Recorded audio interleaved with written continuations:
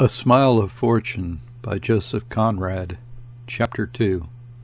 I would have gladly dispensed with the mournful opportunity of becoming acquainted by sight with all my fellow captains at once. However, I found my way to the cemetery. We made a considerable group of bareheaded men in somber garments.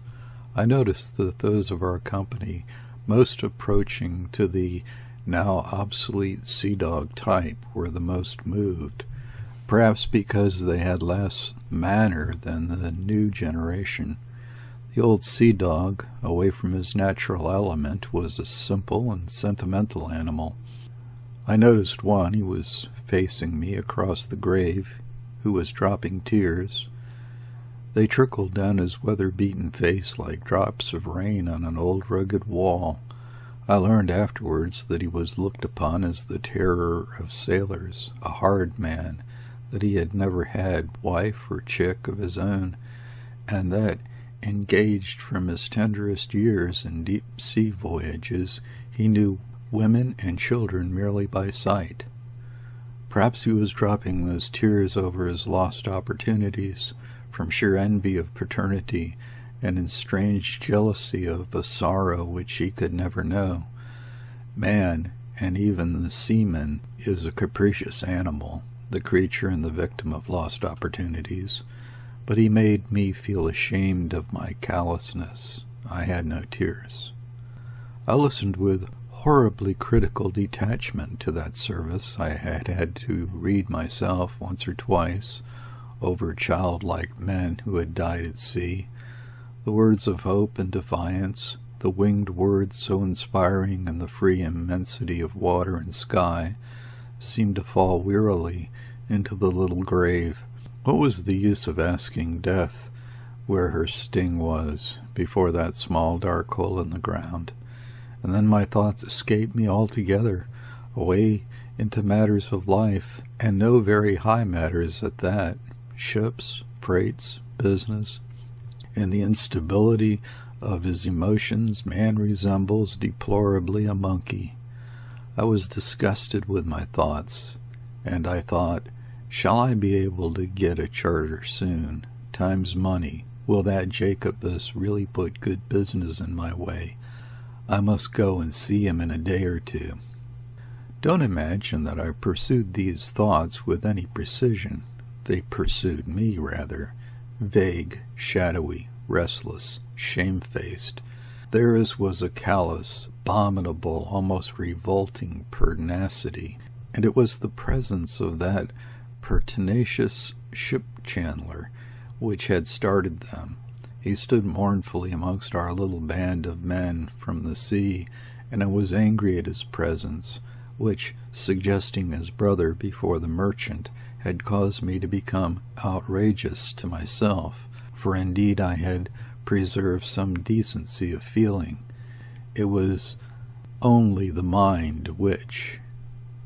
It was over at last. The poor father, a man of 40, in black, bushy, side whiskers, and pathetic gash on his freshly shaven chin, thanked us all, swallowing his tears.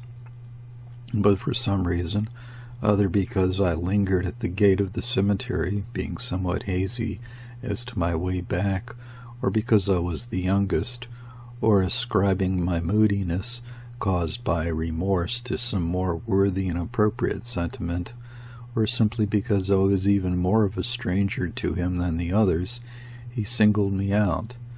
Keeping at my side, he renewed his thanks, which I listened to in a gloomy, conscience-stricken silence. Suddenly he slipped one hand under my arm and waved the other after a tall, stout figure walking away by itself down a street in a flutter of thin gray garments. "That's a good fellow, a real good fellow." He swallowed down a belated sob. "This Jacobus." And he told me in a low voice that Jacobus was the first man to board his ship on arrival, and learning of their misfortune had taken charge of everything, volunteered to attend to all routine business, carried off the ship's papers on shore, arranged for the funeral. A good fellow. I was knocked over. I had been looking at my wife for 10 days, and helpless, Just you think of that. The dear little chap died the very day we made the land. How I managed to take the ship, and God only knows. I couldn't see anything. I couldn't speak. I couldn't... You've heard, perhaps, that we lost our mate overboard on the passage. There was no one to do it for me, and the poor woman nearly crazy down below there all alone with the... By the Lord, it isn't fair. We walked in silence together. I did not know how to part from him. On the quay, he let go my arm and struck fiercely his fist into the palm of his other hand. "By God, it isn't fair," he cried again. "Don't you ever marry unless you can chuck the sea first. It isn't fair." I had no intention to chuck the sea, and when he left me to go aboard his ship, I felt convinced that I would never marry. While I was waiting at the steps for Jacobus's boatman, who had gone off somewhere, the captain of the Hilda joined me, a slender silk umbrella in his hand, and the sharp joints of his archaic Gladstonian shirt collar framing a small, clean-shaved, ruddy face. It was wonderfully fresh for his age, beautifully modeled and lit up by remarkably clear blue eyes, a lot of white hair, glossy like spun glass, curled upwards slightly under the brim of his valuable ancient Panama hat with a broad black ribbon. In the aspect of that vivacious, neat little old man there was something quaintly angelic and also boyish. He accosted me as though he had been in the habit of seeing me every day of his life from my earliest childhood, with a whimsical remark on the appearance of a stout Negro woman who was sitting upon a stool near the edge of the quay. Presently he observed amiably that I had a very pretty little bark. I returned the civil speech by saying readily, "Not so pretty as the Hilda." At once the corners of his clear-cut, sensitive mouth dropped dismally. "Oh dear, I can hardly bear to look at her now." Did I know, he asked anxiously, that he had lost the figurehead of his ship, a woman in a blue tunic edged with gold, the face perhaps not so very, very pretty, but her bare white arms beautifully shaped and extended as if she were swimming? Did I? Who would have expected such a things after 20 years, too? Nobody could have guessed from his tone that the woman was made of wood. His trembling voice, his agitated manner, gave to his lamentations a ludicrously scandalous flavor. Disappeared at night, a clear fine night with just a slight swell, in the Gulf of Bengal. Went off without a splash. No one in the ship could tell why, how, at what hour, after 20 years last October. Did I ever hear? I assured him sympathetically that I had never heard, and he became very doleful. This meant no good, he was sure. There was something in it which looked like a warning. But when I remarked that surely another figure of a woman could be procured, I found myself being soundly rated for my levity. The old boy flushed pink under his clear tan as if I had proposed something improper. One could replace masts, I was told, or a lost rudder, any working part of a ship. But where was the use of sticking up a new figurehead? What satisfaction? How could one care for it? It was easy to see that I had never been shipmates with a figurehead for over 20 years. A new figurehead, he scolded, in unquenchable indignation. Why, I've been a widower now for 28 years. Come next May, and I would just as soon think of getting a new wife. You're as bad as that fellow Jacobus. I was highly amused. What has Jacobus done? Did he want you to marry again, Captain? I inquired in a deferential tone, but he was launched now and only grinned fiercely. Procure, indeed. He's the sort of chap to procure you anything you like for a price. I hadn't been moored here for an hour when he got on board and at once offered to sell me a figurehead he happens to have in his yard somewhere. He got Smith, my mate, to talk to me about it. "Mr. Smith," says I, "don't you know me better than that? Am I the sort that would pick up another man's cast-off figurehead? And after all these years, too. The way some of you young fellows talk." I affected great compunction, and as I stepped into the boat I said soberly, "Then I see nothing for it but to fit in a neat fiddlehead, perhaps. You know, carved scrollwork, nicely gilt." He became very dejected after his outburst. "Yes, scrollwork, maybe." Jacobus hinted at that, too. "He's never at a loss when there's any money to be extracted from a sailor man. You would make me pay through the nose for that carving. A gilt fiddlehead, did you say? I dare say it would do for you. You young fellows don't seem to have any feeling for what's proper." He made a convulsive gesture with his right arm. "Never mind.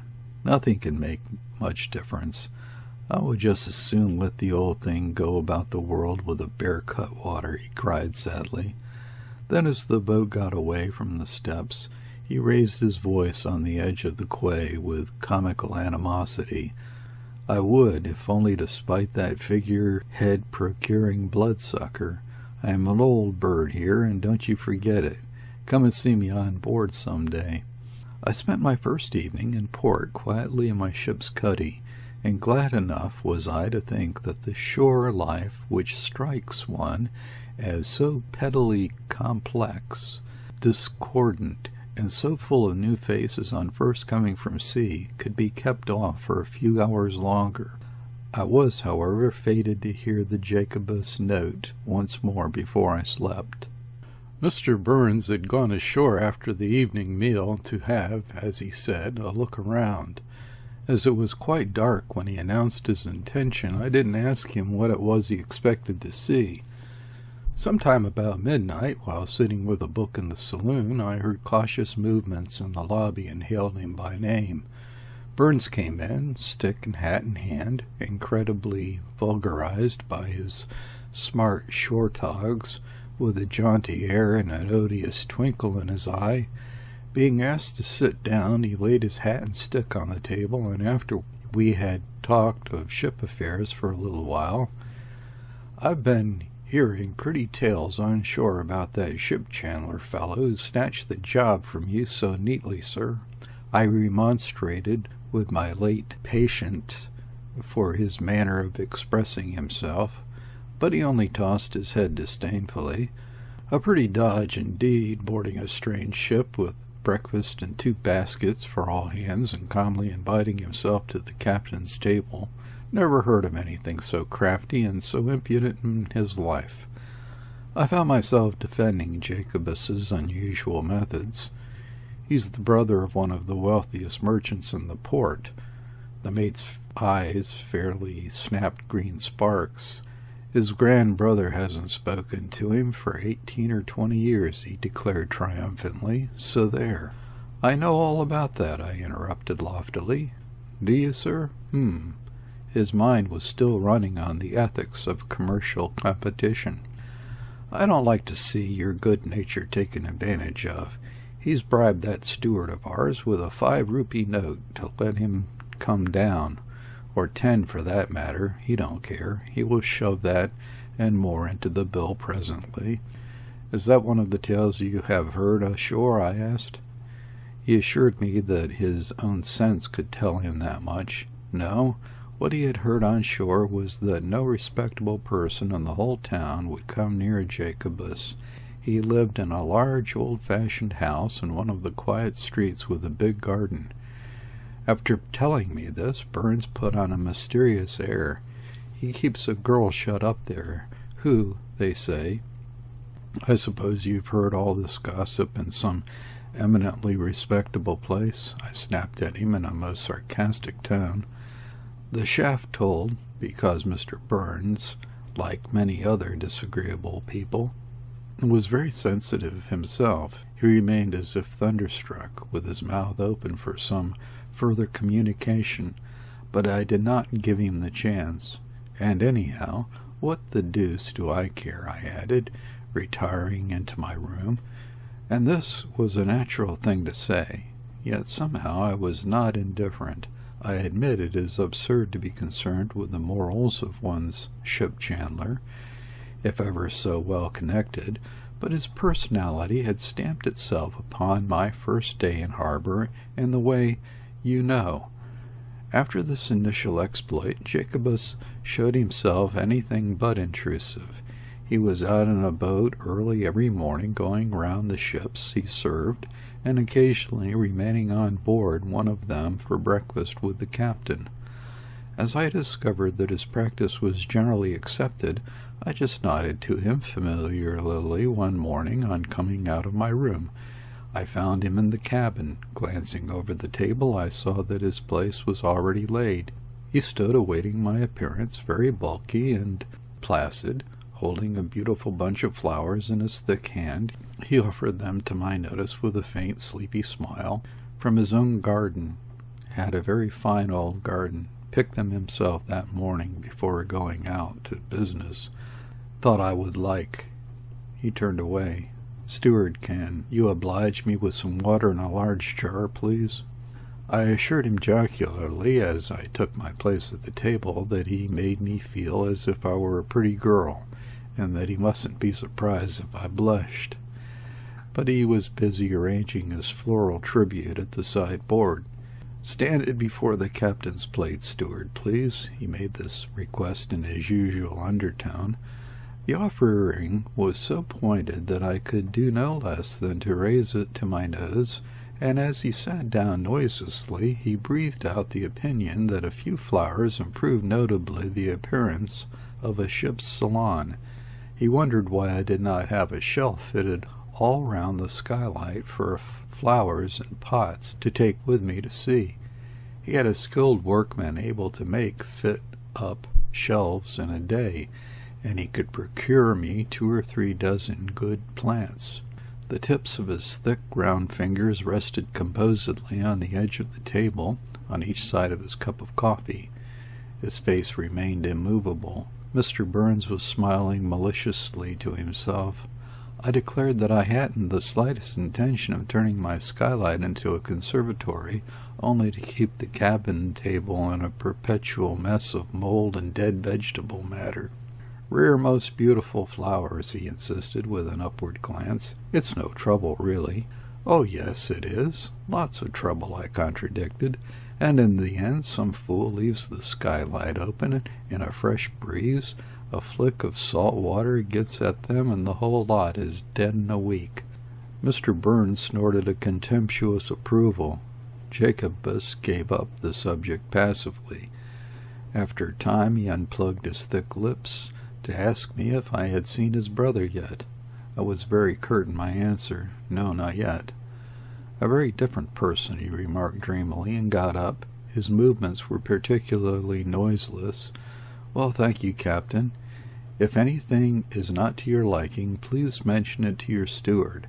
I suppose you will be giving a dinner to the office clerks presently." "For what?" I cried with some warmth. If I were a steady trader to the port I could understand it, but a complete stranger? I may not turn up again here for years. I don't see why. Do you mean to say it is customary?" "It will be expected from a man like you," he breathed out placidly. 8 of the principal clerks, the manager, that's 9, you 3 gentlemen, that's 12. It needn't be very expensive, if you tell your steward to give me a day's notice." "It will be expected of me?" "Why should it be expected of me? Is it because I look particularly soft, or what?"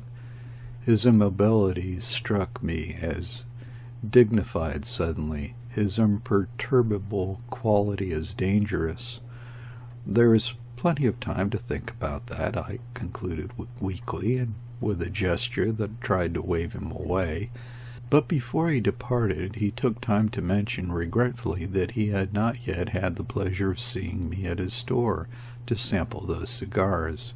He had a parcel of 6,000 to dispose of, very cheap. "I think it would be worth your while to secure some," he added with a fat, melancholy smile, and left the cabin. Mr. Burns struck his fist on the table excitedly. "Did you ever see such impudence? He's made up his mind to get something out of you one way or another, sir." At once feeling inclined to defend Jacobus, I observed philosophically that all this was business, I supposed. But my absurd mate, muttering broken, disjointed sentences such as "I cannot bear," "mark my words," and so on, flung out of the cabin. If I had nursed him through that deadly fever, I wouldn't have suffered such manners for a single day. A Smile of Fortune by Joseph Conrad. Chapter 3. Jacobus having put me in mind of his wealthy brother, I concluded I would pay that business call at once. I had by that time heard a little more of him. He was a member of the city council, where he made himself objectionable to the authorities. He exercised a considerable influence on public opinion. Lots of people owed him money. He was an importer on a great scale of all sorts of goods. For instance, the whole supply of bags for sugar was practically in his hands. This last fact I did not learn till afterwards. The general impression conveyed to me was that of a local personage. He was a bachelor, and gave weekly card parties in his house out of town, which were attended by the best people in the colony. The greater, then, was my surprise to discover his office in his shabby surroundings, quite away from the business quarter, amongst a lot of hovels. Guided by a black board with white lettering, I climbed a narrow wooden staircase and entered a room with a bare floor of planks, littered with bits of brown paper and wisps of packing straw. A great number of what looked like wine cases were piled up against one of the walls. A lanky, inky, light yellow mulatto youth, miserably long-necked and generally recalling a sick chicken, got off a three-legged stool behind a cheap deal desk and faced me as if gone dumb with fright. I had some difficulty in persuading him to take in my name, though I could not get from him the nature of his objection. He did it at last with an almost agonized reluctance, which ceased to be mysterious to me when I had heard him being sworn at menacingly, with savage, suppressed growls, then audibly cuffed and finally kicked out, without any concealment whatever, because he came back flying head foremost through the door with a stifled shriek. To say I was startled would not express it. I remained still, like a man lost in a dream, clapping both his hands to that part of his frail anatomy which had received the shock. The poor wretch said to me simply, "Will you go in, please?" His lamentable self-possession was wonderful, but it did not do away with the incredibility of the experience. A preposterous notion that I had seen this boy somewhere before, a thing obviously impossible, was like a delicate finishing touch of weirdness added to a scene fit to raise doubts as to one's sanity.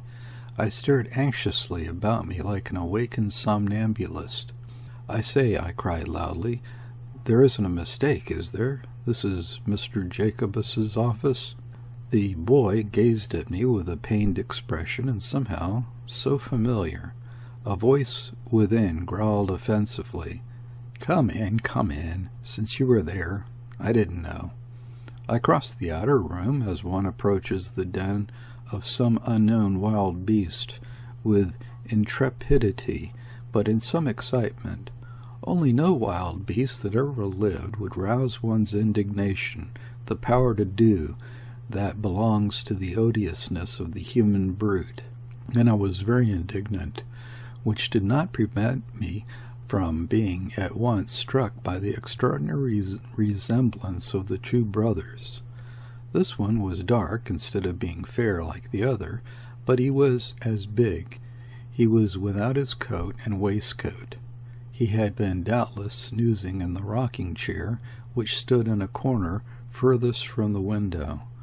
Above the great bulk of his crumpled white shirt, buttoned with 3 diamond studs, his round face looked swarthy. It was moist. His brown mustache hung limp and ragged. He pushed a common cane-bottomed chair towards me with his foot. "Sit down." I glanced at it casually. Then, turning my indignant eyes full upon him, I declared in precise and incisive tones that I had called in obedience to my owner's instructions. "Oh, yes, I didn't understand what that fool was saying. But never mind. It will teach that scoundrel to disturb me at this time of the day," he added, grinning at me with savage cynicism. I looked at my watch. It was past 3 o'clock. Quite the full swing of afternoon office work in the port. He snarled imperiously, "Sit down, Captain." I acknowledged the gracious invitation by saying deliberately, "I can listen to all you may have to say without sitting down." Emitting a loud and vehement pshaw, he glared for a moment, very round-eyed and fierce.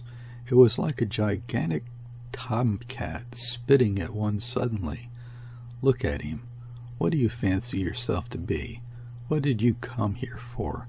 If you won't sit down and talk business, you had better go to the devil." "I don't know him personally," I said, "but after this I wouldn't mind calling on him. It would be refreshing to meet a gentleman." He followed me, growling behind my back, "The impudence! I've got a good mind to write your honors what I think of you." I turned on him for a moment. "As it happens, I don't care. For my part, I assure you, I won't even take the trouble to mention you to them." He stopped at the door of his office while I traversed the littered anteroom. I think he was somewhat taken aback. "I will break every bone in your body," he roared suddenly at the miserable mulatto lad, "if you ever dare to disturb me before 3:30 for anybody. Do you hear? For anybody. Let alone any damn skipper," he added in a lower growl. The frail youngster, swaying like a reed, made a low moaning sound. I stopped short and addressed the sufferer with advice. It was prompted by the sight of a hammer, used for opening the wine cases, I suppose, which was lying on the floor. "If I were you, my boy, I would have that thing up my sleeve when I went in the next time, and at the first occasion I would." What was there so familiar in that lad's yellow face? Entrenched and quaking behind the flimsy desk, he never looked up. His heavy lowered eyelids gave me suddenly the clue of the puzzle. He resembled, yes, those thick, glued lips, he resembled the brothers Jacobus. He resembled both, the wealthy merchant and the pushing shopkeeper, who resembled each other. He resembled them as much as a thin, light yellow mulatto lad may resemble a big, stout, middle-aged white man. It was the exotic complexion and the slightness of his build which had put me off so completely. Now I saw in him unmistakably the Jacobus strain, weakened, attenuated, diluted, as it were, in a bucket of water, and I refrained from finishing my speech. I had intended to say, "Crack this brute's head for him." I still felt the conclusion to be sound, but it is no trifling responsibility to console parricide to anyone, however deeply injured. Beggarly, cheeky skippers.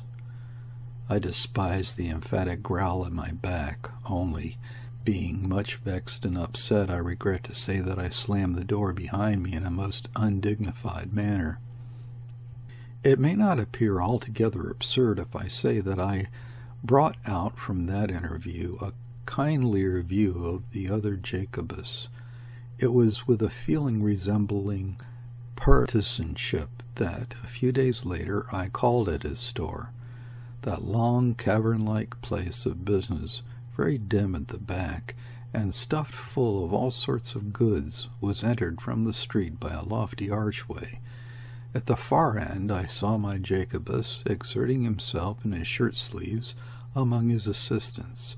The captain's room was a small vaulted apartment with a stone floor and heavy iron bars in its windows, like a dungeon converted to hospitable purposes. A couple of cheerful bottles and several gleaming glasses made a brilliant cluster around a tall, cool, red earthenware pitcher on the center table, which was littered with newspapers from all parts of the world.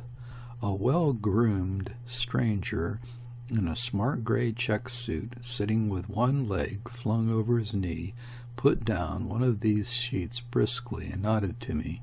I guessed him to be a steamer captain. It was impossible to get to know these men. They came and went too quickly, and their ships lay moored far out. At the very entrance of the harbor there was another life altogether. He yawned slightly. Dull hole, isn't it? I understand this to allude to the town. Do you find it so? I murmured. Don't you? But I'm off tomorrow, thank goodness. He was a very gentlemanly person, a good-natured and superior.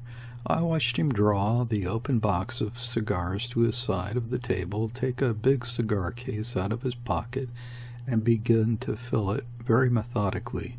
Presently, on our eyes meeting, he winked like a common mortal and invited me to follow his example. They are really decent smokes. I shook my head. I am not off tomorrow. What of that? Think I am abusing old Jacobus's hospitality? Heavens, it goes into the bill, of course. He spreads such little matters all over his account. He can take care of himself. Why, it's business. I noted a shadow fall over his well-satisfied expression, a momentary hesitation in closing his cigar case, but he ended by putting it in his pocket jauntily. A placid voice uttered in the doorway, "That's quite correct, Captain." The large, noiseless Jacobus advanced into the room. His quietness in the circumstances amounted to cordiality. He had put on his jacket before joining us, and he sat down in the chair vacated by the steamer man, who nodded again to me and went out with a short, jarring laugh. A profound silence reigned. With his drowsy stare, Jacobus seemed to be slumbering open-eyed. Yet somehow I was aware of being profoundly scrutinized by those heavy eyes. In the enormous cavern of the store, somebody began to nail down a case, expertly. Tap, tap, tap, tap, tap. Two other experts, one slow and nasal, the other shrill and snappy, started checking an invoice. A half coil of 3-inch manila rope. Right. 6 assorted shackles. Right. 6 tins assorted soups, 3 of pâté, 2 asparagus, 14 pounds of tobacco, cabin. Right. It's for the captain who was here just now, breathed out the immovable Jacobus. These steamer orders are very small. They pick up what they want as they go along. That man will be in Semarang in less than a fortnight. Very small orders indeed. The calling over of the items went on in the shop, an extraordinary jumble of varied articles, paintbrushes, Yorkshire relish, etc., etc. 3 sacks of best potatoes, read out the nasal voice. At this, Jacobus blinked like a sleeping man roused by a shake, and displayed some animation. At his order, shouted into the shop, a smirking half-caste clerk, with his ringlets much oiled, and with a pen stuck behind his ear, brought in a sample of 6 potatoes, which he paraded in a row on the table. Being urged to look at their beauty, I gave them a cold and hostile glance. Calmly, Jacobus proposed that I should order 10 or 15 tons. Tons! I couldn't believe my ears. My crew could not have eaten such a lot in a year, and potatoes, excuse these practical remarks, are a highly perishable commodity. I thought he was joking, or else trying to find out whether I was an unutterable idiot. But his purpose was not so simple. I discovered that he meant me to buy them on my own account.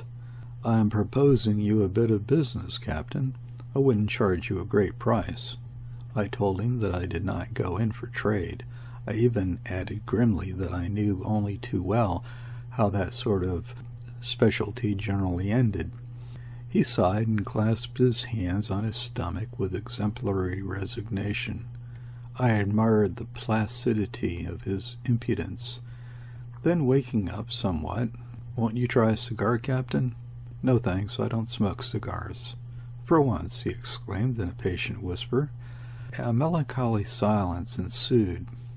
You know how sometimes a person discloses a certain unsuspected depth and acuteness of thought, that is, in other words, utters something unexpected. It was unexpected enough to hear Jacobus say, "The man who just went out was right enough. You might take one, Captain. Here everything is bound to be in the way of business."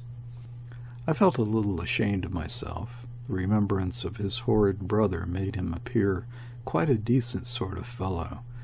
It was with some compunction that I said a few words to the effect that I could have no possible objection to his hospitality. Before I was a minute older, I saw where this admission was leading me. As if changing the subject, Jacobus mentioned that his private house was about 10 minutes' walk away. It had a beautiful old walled garden, something really remarkable. I had to come round some day and have a look at it.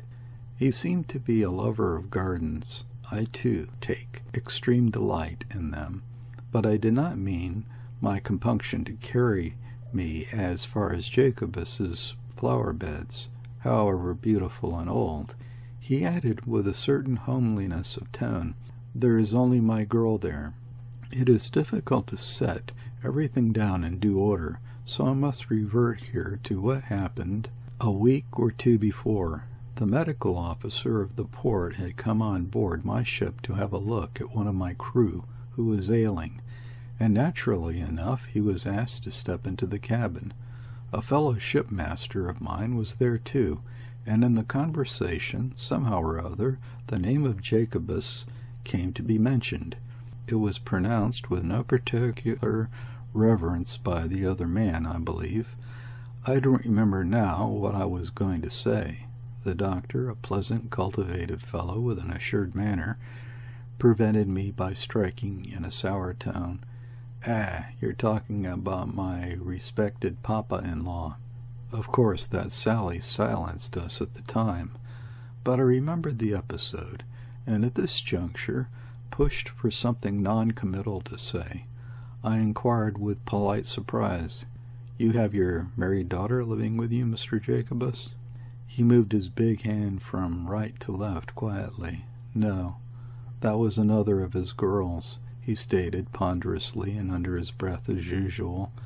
He seemed in a pause to be ransacking his mind for some kind of descriptive phrase, but my hopes were disappointed. He merely produced his stereotyped definition. "She's a very different sort of person." "Indeed. And by the by, Jacobus, I called on your brother the other day. It's no great compliment if I say that I found him a very different sort of person from you." He had an air of profound reflection, then remarked quaintly, "He's a man of regular habits." He might have been alluding to the habit of late siesta, but I mumbled something about beastly habits anyhow, and left the store abruptly.